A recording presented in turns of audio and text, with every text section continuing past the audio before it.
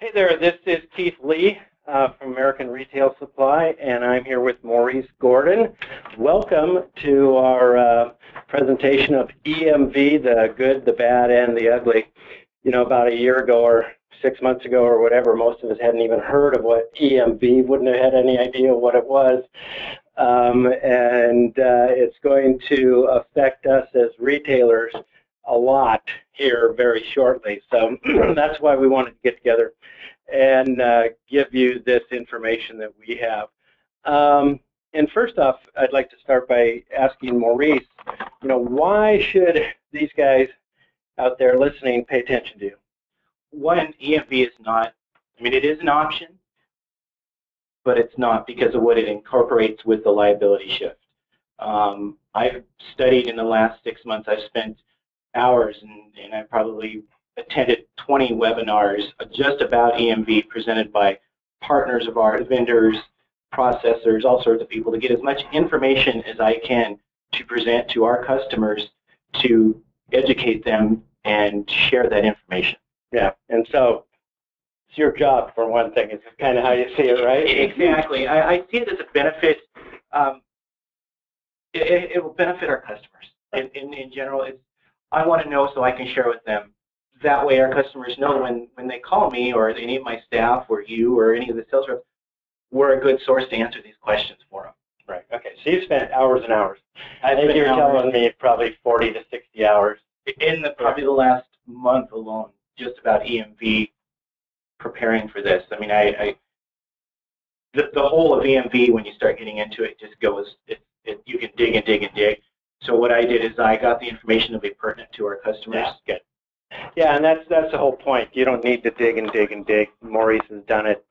I do want to also, though, let you know that I don't, you know, we haven't actually rehearsed this. We know what we're going to talk about for sure. But I do want to make sure that if we sound like we're giving legal advice or accounting advice or any of that kind of advice, neither of us are accountants or lawyers, and we're not giving legal advice. And we're all giving you the information as best as that we know it. And some of it could probably change, I'm guessing. Yeah, yeah. But I think we got a pretty good handle on it, and we're starting.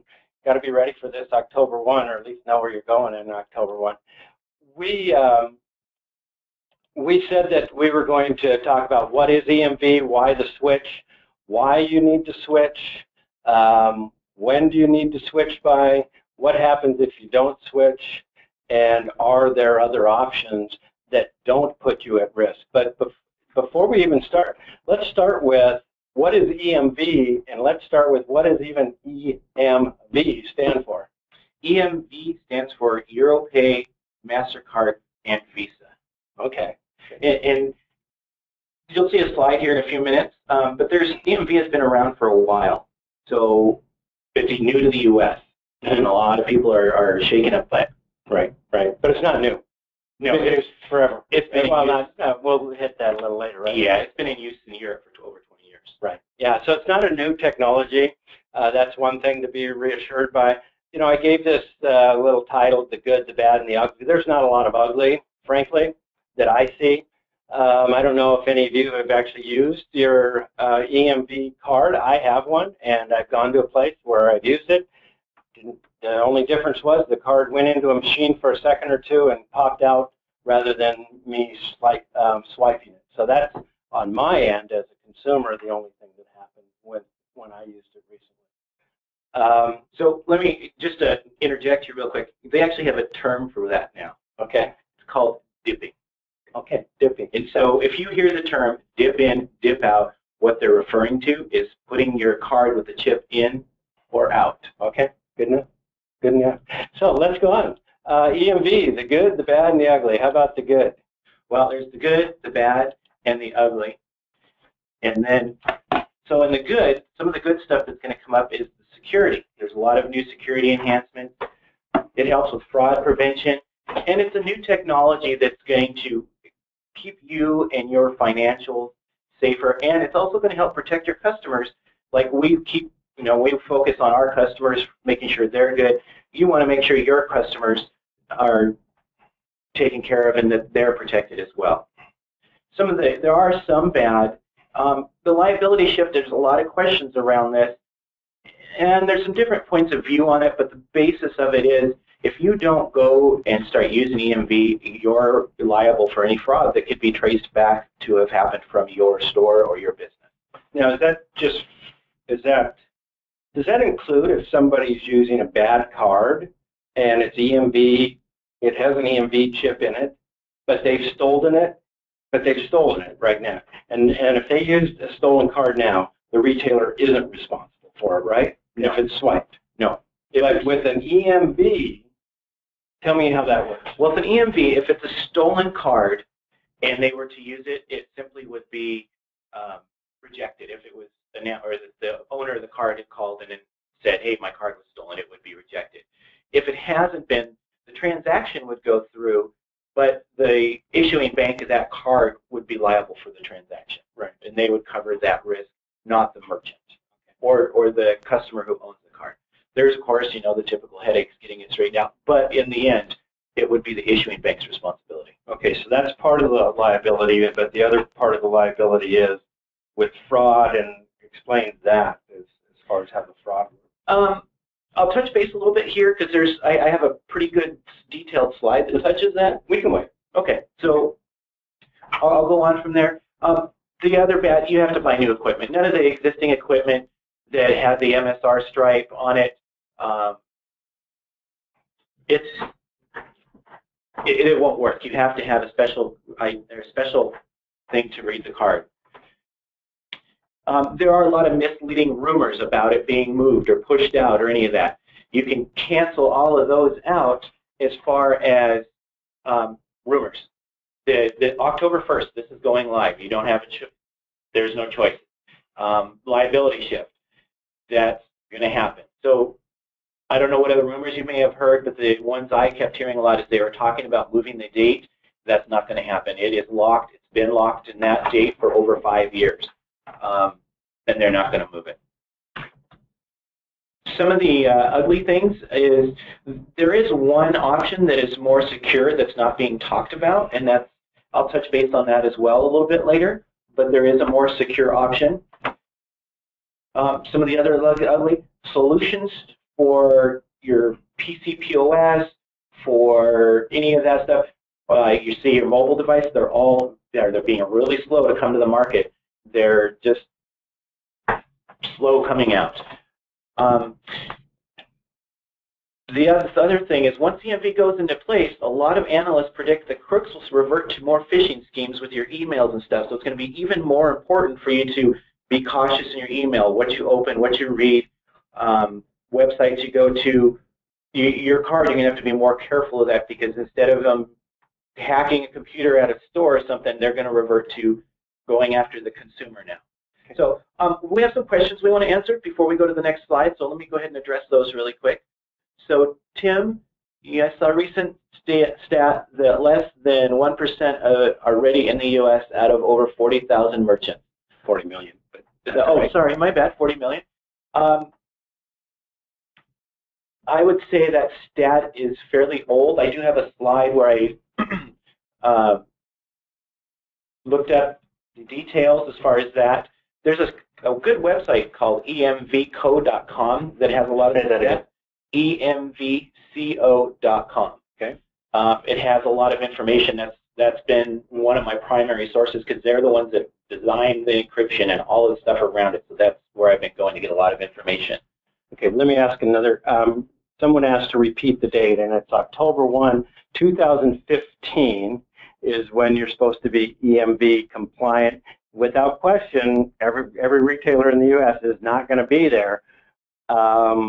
You open yourself up to more liability if you're not there, and that's why we're doing this webinar right now. Now, the other one talks about how is EMV related to PCI compliance.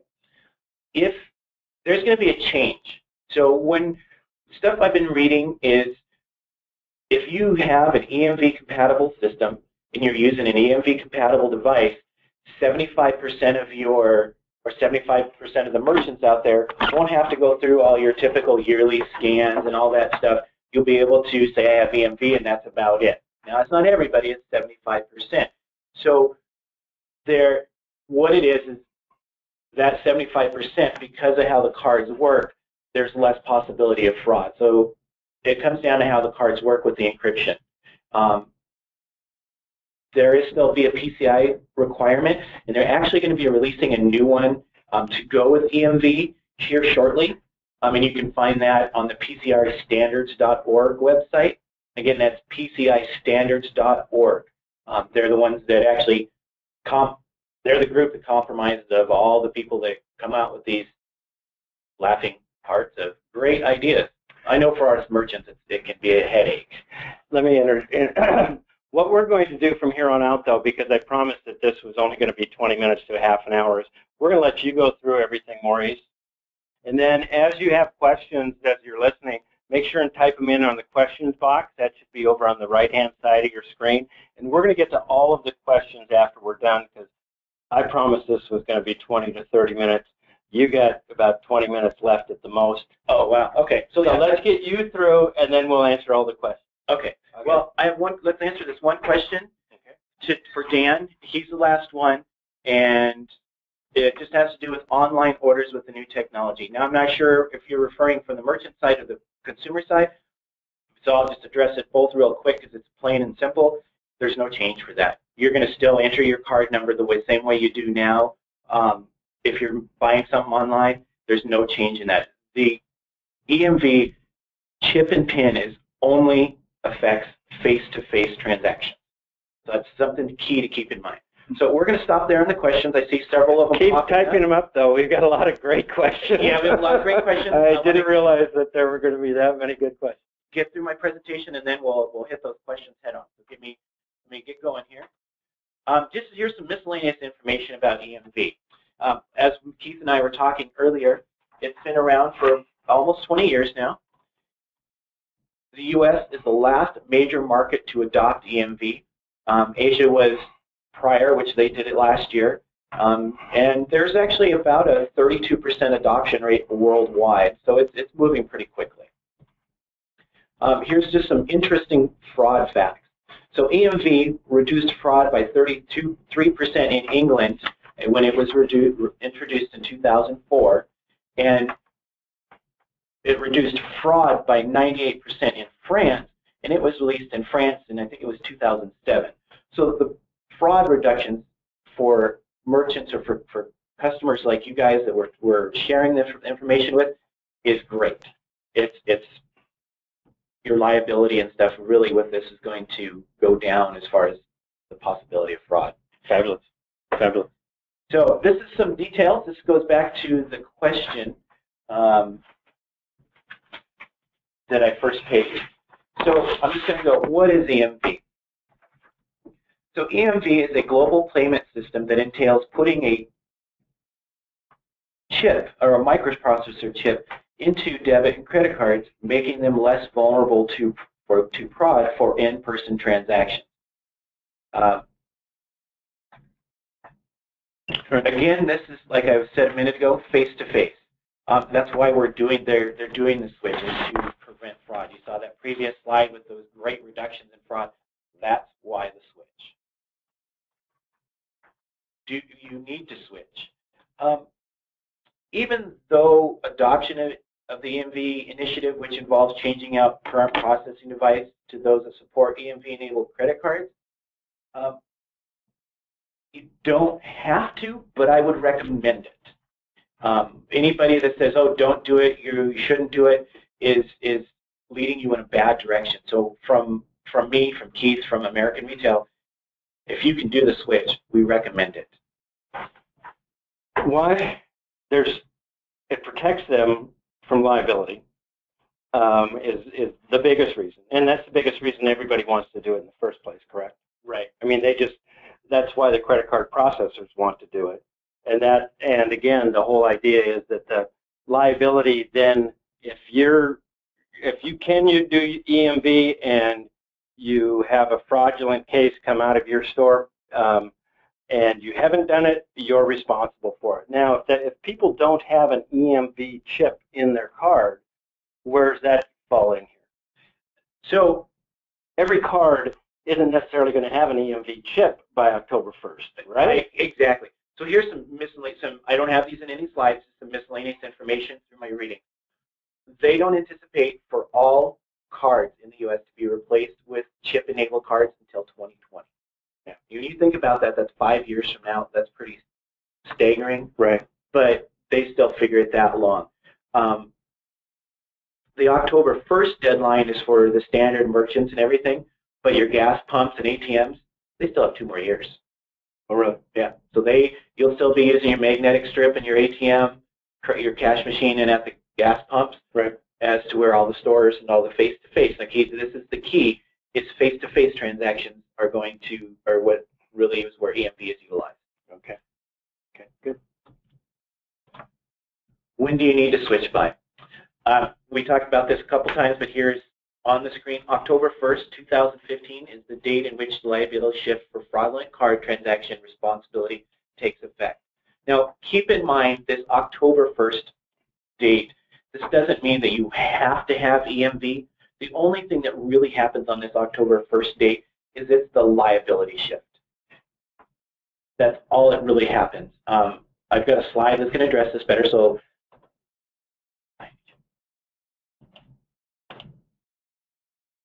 here this kind of goes together, so that's why I'm taking these together. So what happens if you don't switch?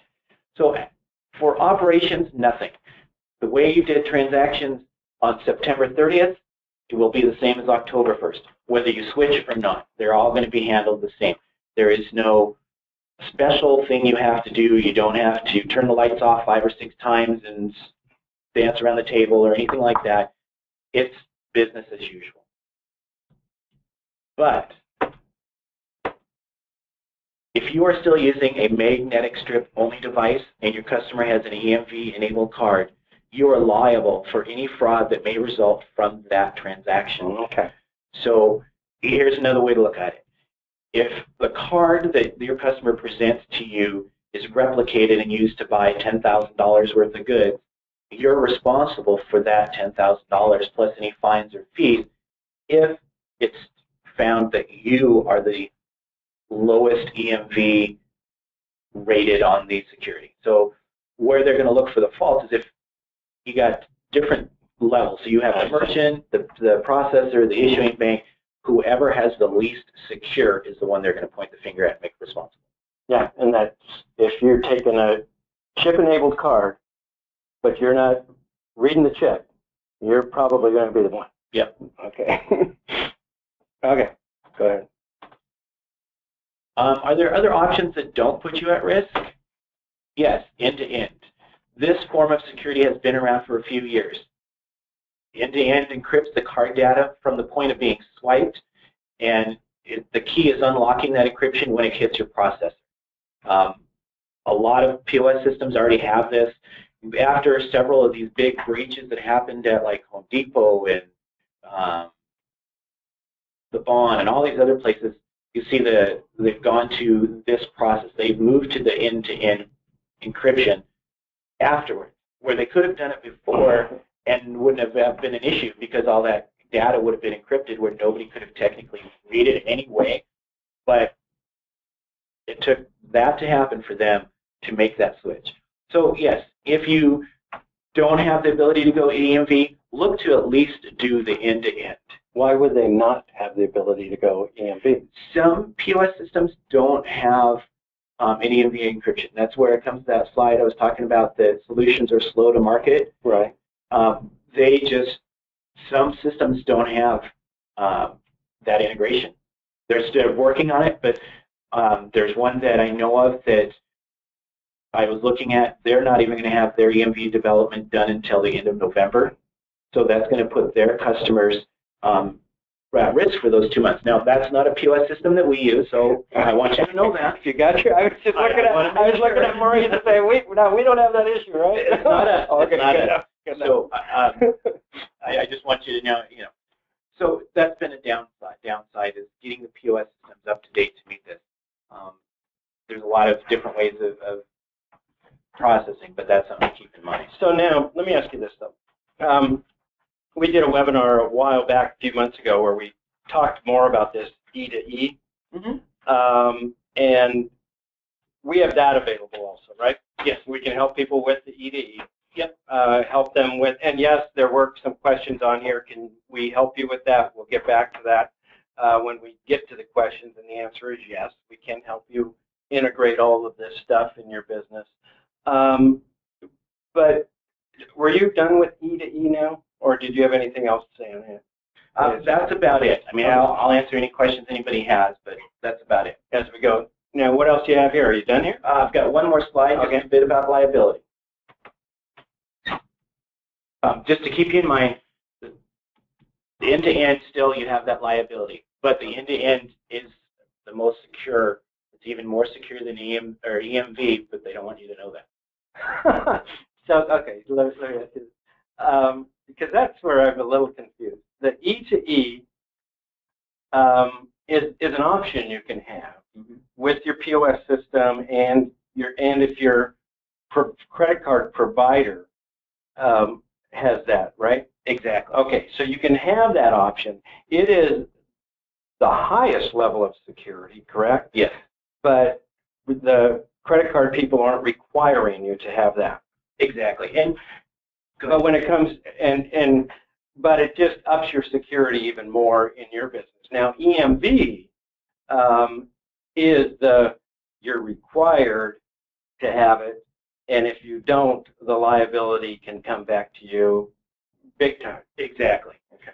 So the reason, and just a bit of tidbit here, and maybe nobody cares, but just the reason why the processors didn't want to do ADE is the EMV was already in Europe and all that, and it was an easy integration to match, so the cards can be used worldwide. Okay. Instead of doing the EDE where they would have had to adopt our idea.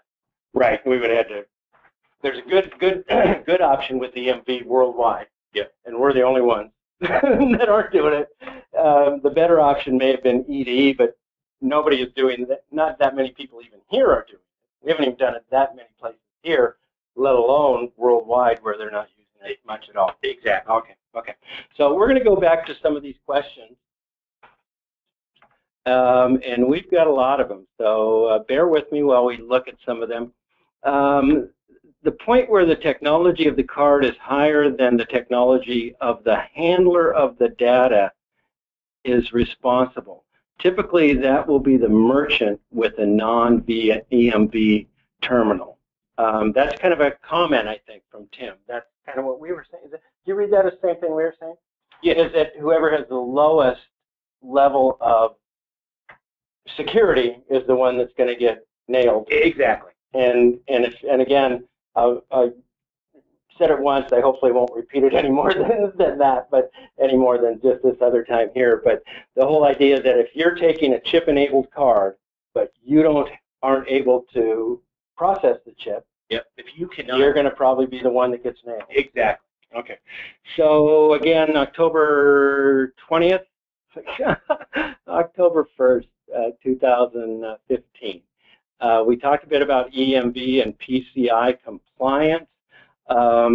If they're using EMV, I think you said that most of the PCI stuff kind of goes away?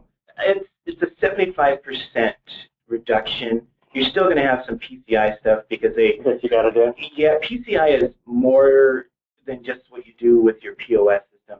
There's requirements for passwords. There's requirements for the paperwork that you have, all that stuff. So you still will have that piece of the pie for PCI, but you won't have to go through the scans, and there's a lot of stuff you can go around.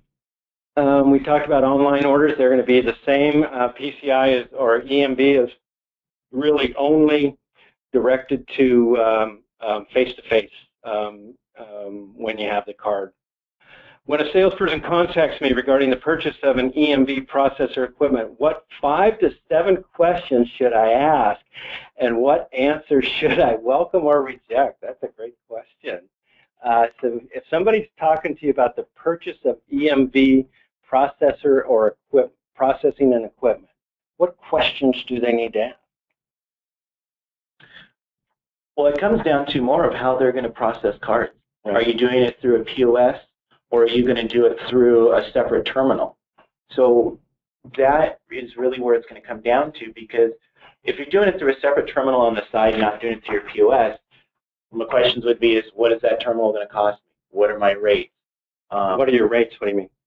Processing rates. Right. Okay. So credit card processing. Yeah, your fees and stuff. So if you're doing it through a terminal, I would say it's a standard questions. Also, obviously make sure that it does have the ability to, obviously do EMV. Now, some of the nice things about that are going to come with EMV is the, what do they call it, the tap and go, okay, or the NFC, so near field communication. So that's some of the nice stuff that will come with EMV. So make sure that if you do get a terminal that's not connected to your POS, that it has the ability to do the tap and go also. Might as well. Yeah, because that's going to be like the Google Wallet, the Apple Pay, all of that. Yeah. So why not? Exactly. You got to take now. Increase your ability to accept payment forms. Yeah. Okay. So it's a good time to do that. Yeah. The new device will work on new and old cards. The answer is yes there, right? Currently, yes. Right now, all devices are going to have both the MSR and the chip, or excuse me, the EMV reader. If you get one that only has an EMV reader in it, send it back and get one that has both. Because there's, like we said, they anticipate 2020 before all of the swipes cards are gone. Okay. E-commerce is separate. New requirements, are they on their way, though? I don't know. That's actually a comment from Tim. Okay. He's just letting us know new requirements are on the way. Oh, for e-commerce type thing? Yeah. Okay. So Tim is a partner of ours that we work with, who's on here. I didn't realize he was there, but now I see his name. I know who he is. Okay, good. What kind of cost can be expected for this upgrade? It comes down to really how many terminals. Okay. As far as the switch, it's going to be your terminal. What is that going to cost you? How many terminals do you have? If you have, let's say, right now we're using the VX805 for the EMV, and our cost is about $230. That includes the cable and everything to make it work. Excuse me. That's integrated into a POS system. Now, you could have to buy a whole terminal that has that, and those could be $500. Okay. You can, it really comes down to you're going to get most of that through your processor and what they're going to charge you, right, or not charge you. Okay. And they can go to their processor that they're using now and get some of that stuff? Yes. Their processor they're using now should be able to give them that information. If you call your processor and they say, I still got to look that up for you, we're not sure where that's at, you need to look for a new processor. Okay. And we can help them with that. If you're on this call, we can help you. We think we have a fabulous team, and I mean that literally, because we help you and work with your processor. If you have issues, we'll help you in that area a bit also. But we've also teamed up with the best processors out there in processing credit cards and doing your merchant services. And yes, we can help you with that. We certainly have the devices, and we have we can get you the hardware and everything else you need, and we have fabulous rates. And would love to help you on that. The Square is Square, and that's the product, the item, processing EMV compliant. That's a good question. So because of what Square is, and it's primarily only for mobile, right, whether it's in a POS, their Square POS or not, it is still a mobile device, and there are new requirements and hardware coming out for those. So you still have to do an EMV solution for those. Square will have their own thing because they like to build their own stuff. But the point is there are separate requirements for mobile payments than there are for your standard payment. So do you get around this by just having a mobile POS in your store? I mean, you just eliminate. I mean, that doesn't seem very fair to me. that okay, you gotta if you happen to be using a Square and a tablet, you don't have to worry about EMV right now. Then no, you'll still have to do it. That's the thing. The requirements of how it's going to be handled with the software and stuff are still what we're waiting for. Because mobile payments, it's a huge. I mean, it's a small market now, but you know, their stats I was reading is right now it's about 30 million or 30 billion a year, and they estimate by the end of this year it'll be 250 billion. So it's a huge market that's increasing exponentially, but they have separate requirements. It's kind of like how the gas pumps have different requirements, and the ATMs have different requirements. So let me ask you this. You've got a store and you're using Square as your only means of swiping cards. And EMV starts October 1. And somebody comes in with a chip-enabled card and uses it. Are you in trouble if it ends up being fraudulent? If you didn't use it as an EMV card, yes. Yeah. So, excuse me, got my tongue tied there. Square should have already been contacted you with new solution, hopefully. Yeah. And if they haven't, you need to contact them. Yes. Okay, good enough. We'll go for there. Can you stay close to the microphone? It sounds like you're going in and out. Thank you so much for that. We will do better. Fraudsters will be hunting them down if they don't. I'm not sure. That's from Tim again. Oh, I see what you're probably saying there, Tim. Are you saying that if you're not EMV, oh, this is a great one, by the way. We tell people when it comes to, we're a distributor for Checkpoint. When you go into a store and they're the, oh gosh, I just went blank on the term for them. Article surveillance. Yeah, electronic article surveillance. And you go into a store and it's got this stuff on it, and you walk out and it beeps and all that kind of stuff. And we say, and it's been proven that that your competitors, when they put that in, are sending shoplifters to your store, and that's what I think Tim is getting at here. What happens is if you don't have electronic article surveillance, you're where the crooks go to shop. Yeah. Okay. Now, same thing here.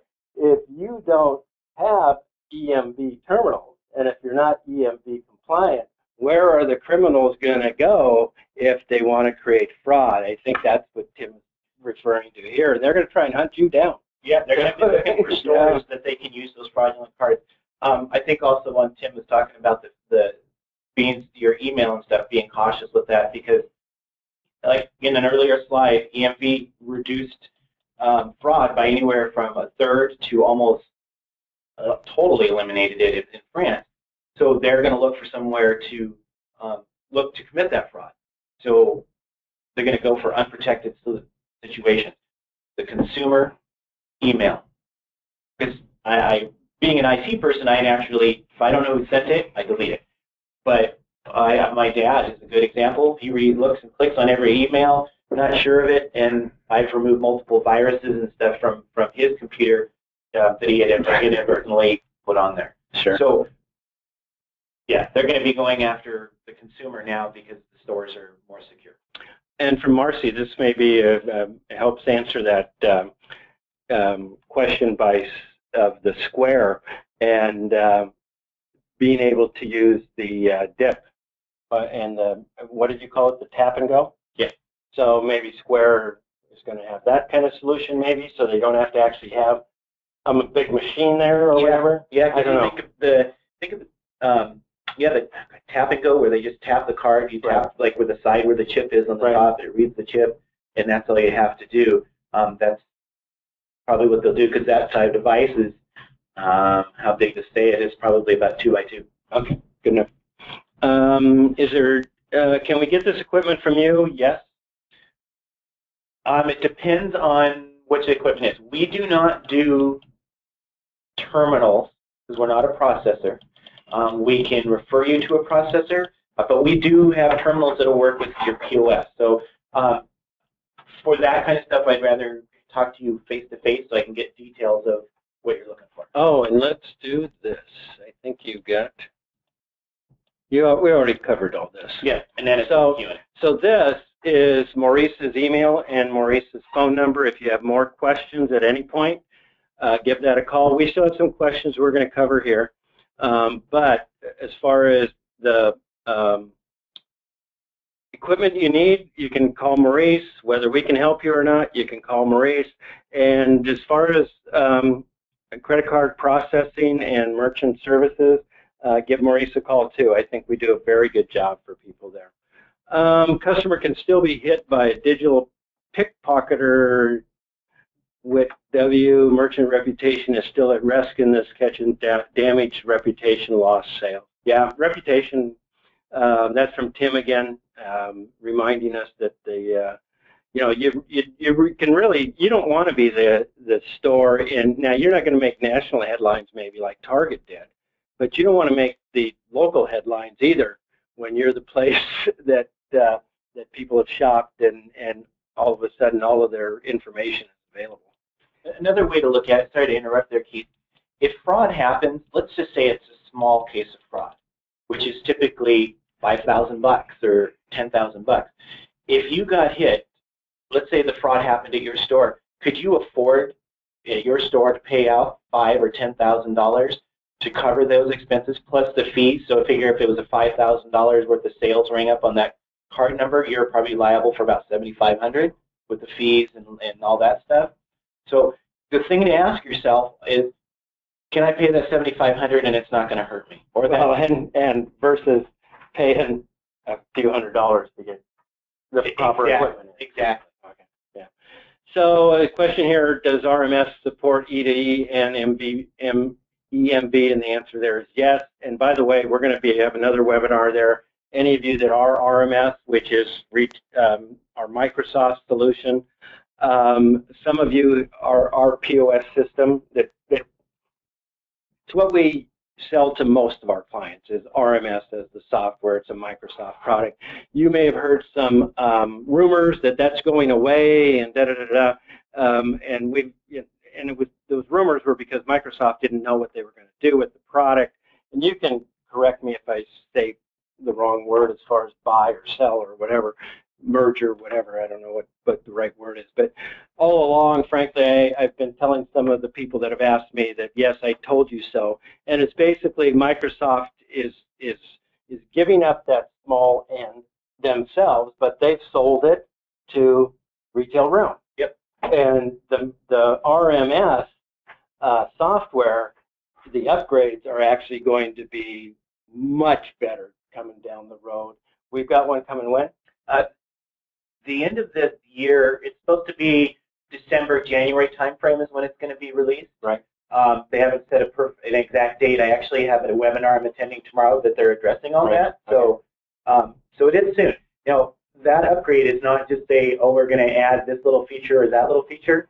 It is a complete rebuild that they started 2 years ago. Yeah. And it has a lot of detail. Right. And what's cool about it, frankly, and what has happened is exactly what I hoped would happen, is that this small to medium-sized retail solution, what, 50 stores and down, that solution Microsoft themselves was not excited about. No. And they weren't going to get excited about it. I don't know why they started it in the first place, probably, but they created a fabulous product. But it wasn't getting the development here in the last year or two that it really should have. And the new guys are dedicated to that small solution, that small retailer solution, again, 50 stores and down type solution. And so it's just way better. We're really excited about it. So let's get on. We have a few more questions here. Shopify. Do you know Shopify point of sales have this available? I do not. I thought Shopify. I'll look though. And Amber, why don't you email Maurice with that question, and then he'll have your email to answer it with too. PCI is about the handling and storage of data. It is separate from EMV. Yeah. Okay. That's from Tim again. Okay. It's how it's more about the security of the handling and the storage of the data versus this. Now, it's still it has to do with the transfer of the data of the card, but it's more with that, and it is separate. Good point, Tim. If a client does not have a chip card, what liability is involved for the merchants? Same as it is now, right? Well, I'm thinking this is more after the first. So if the client doesn't have a chip base, Right. and there's fraud, it would fall to the issuing bank. Right. So the same as it is. Yeah. Yeah. Yeah, they have to have the chip card. You're in trouble when they have the chip card and you're not chip card enabled, if you will. Okay. Free terminals are not free. They're yeah. Go, Tim. Thank you. Thanks, Tim. If you're getting a free terminal from your provider, they're charging you more than likely a higher rate to process your credit cards and your transactions, and free is not free. There is no free in this stuff. Yeah, what is that? Oh, that free is never free. Yeah. It's just you're just going to be paying more every month. Mobile is required to be EMV also, and again, if you've got the Square going on there, you probably need to contact them. We're not experts on Square. If the card number is manually entered, what is the liability? And I think I can even answer this one, Maurice. If it's manually entered and they're in front of you with the card, you're liable. Right? Well, could be. This is a kind of a unique question, because if they manually enter the number, the question, there's things that we don't know. Is the store EMV set up for EMV? Are you using an EMV terminal or not? If you are, then it's going to fall on the customer or their issuing bank. Well, why would you manually enter it if you've got the card reader to read it and you shove it in the reader? Right. I mean, you get that. Yeah. No, I think too much into things sometimes. Yeah. I mean, you got the ability to read the EMV. If you're manually entering it, you're going back a step in liability. That's a good point, because if you're manually entering that card number, it means that card doesn't have a chip. And right. So it would be the issuing bank's problem. No. If they're manually entering a card, can even manually enter a card with a chip in it. Yeah. So it could have a chip in it, but they've manually entered it. They're going to be liable. There's no doubt about that. There's no doubt. They're manually entering the card number. And it's an EMV enabled card. They're going to be, that's even worse liability on their part than swiping it and rather than having the dip. Yeah, I'm positive of that. Mobile readers from Tim again need to be EMV, and Square is late. So sorry if you have Square. I'm a small business and accept the Square. I have a chip reader and I'm considering getting a Square Apple Pay reader. If client shows up with a non-chip card, what is the liability? I'm going to read that a little again here. Small business and they use the Square. You have the chip reader and considering getting a Square Apple Pay reader. If the client shows up with a non-chip card, what is the liability? From my understanding of reading that, Marcia, you have all of your ducks in a row, so to speak, of EMV, and the issuing bank who issued that card would be liable because there's no chip in the card. And you're all EMV tidy. Right. Okay. Can EMV cards be used on old equipment? Yes, they can be used, but if they're used and there's fraud going on, the EMV cards still have the swipe on the back of them, at least for now. So yeah, you can still swipe it, but again, the liability issue falls to you. I would anticipate that you're going to have the dual card with the chip and the MSR probably for at least another 5 to 7 years. Square does have a new swiper already available for use with chip cards. I've used it. Good. Thank you, Kathy. Thank you. The penalty can be as high as $50,000 plus the cost of the fraud. That's good info because I couldn't find anything as far as what the penalty may be. So that's from Tim, and Tim is one of our partners. Yeah, we should have maybe had Tim on the phone call too. Yeah, sorry, Jeff. He's a busy man. Okay. If fraud occurs in my store, am I liable without having EMV if the card was used in my store then used for future fraud? Am I liable for that future fraud? I'm guessing that's the question from Tove. Is that how you're reading it? If fraud occurs in my store, I am liable without EMV if the card was used in my store then used for future fraud. Am I still liable? You're certainly liable for the fraud in your store. We know that one. Well, if it's If it's traced back where your store is where it started, then you're liable for everything from the point of your store forward. As far as,